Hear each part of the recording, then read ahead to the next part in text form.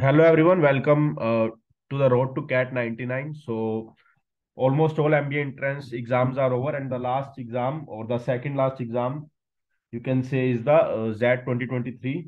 And the exam was on the easier side or the similar side as of the CAT 2022. In this video we will discuss कि actually जो questions की बात हो रही है, there are some wrong questions in this year's ZAT. You can say those are the wrong questions or the confusing questions, and a lot of people mark the different answers for those questions. So we will discuss ki what is the correct answer and how the ZAT authorities will deal with that.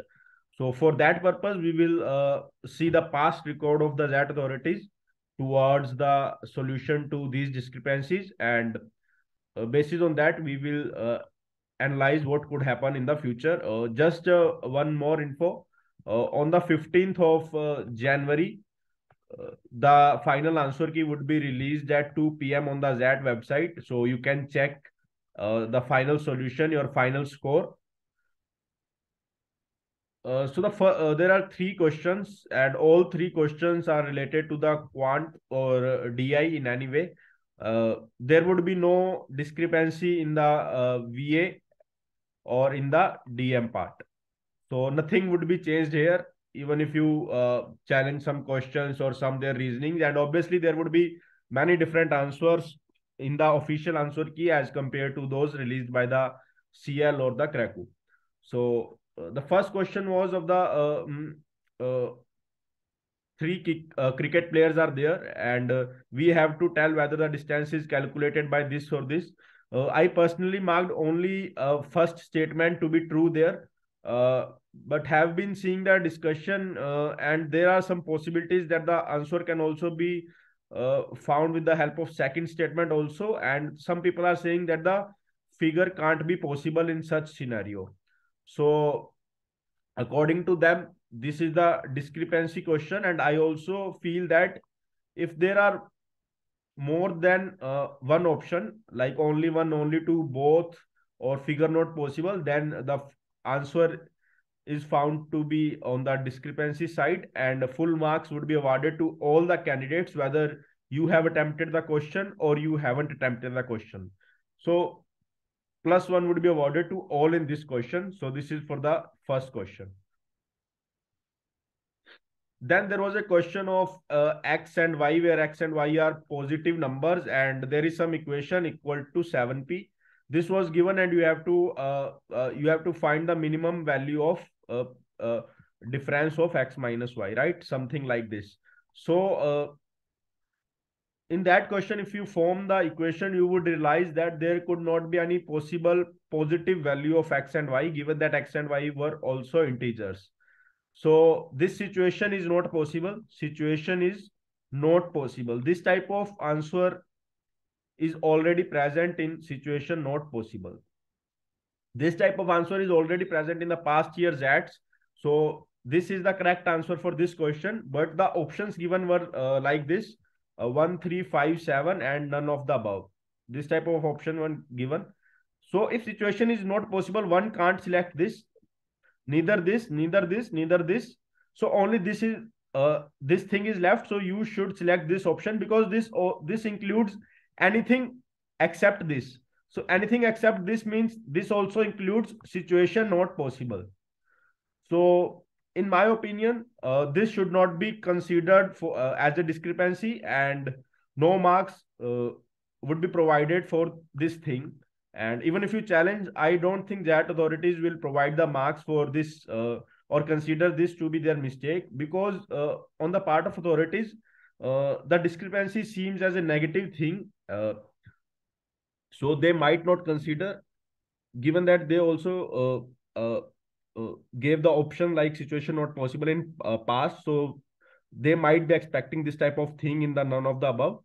So far, this the one question of cricket was found to be discrepant, and the third, or we can say the second word, was of the DI related to COVID, where you have to find the number of females, approx number of females, and many or almost the students who have marked that answer have marked 125 as their answer.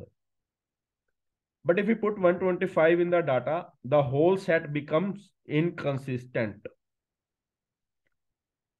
I have watched other videos of other educators, and they are saying that option should be 80, but as there was no 80, so 125 have been marked due to approximation, and obviously 125 should be the answer if you go by the approximation. But the real thing is this is not satisfying the table. The table which was given 125 is not satisfying that table.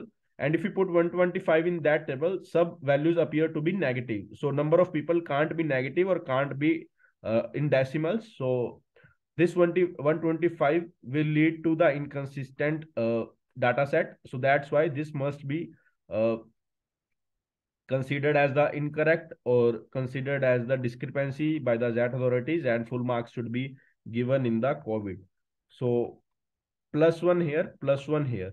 That means this section is both the questions are from the quant section. So quant cutoffs can be higher if both question are considered for the discrepancy, and +2 is given to all the candidates. So you can expect the cutoffs to be at 10 to 11, maybe, I'm not very sure, or maybe 9, because this year quant is on the easier side. There are there are many seaters in the quant.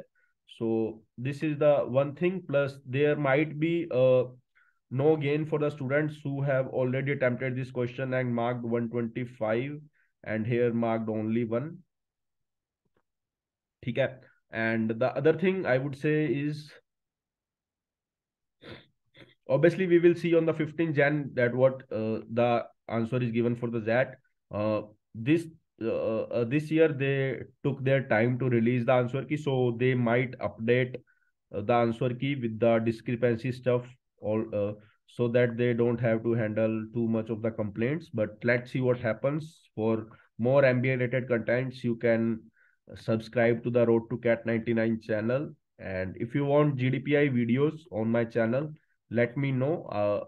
I'm in talk with someone who can provide the free YouTube videos for the GDPI related to the politics, history, and everything. So if you guys want that also, you can comment down and show your love. Thank you and have a very, very happy day. For the CAT 23 aspirants, if you are already watching my channel, please comment and let me know what type of video should I release. That would be helpful for you at this point of time. So thank you and have a very, very happy day. But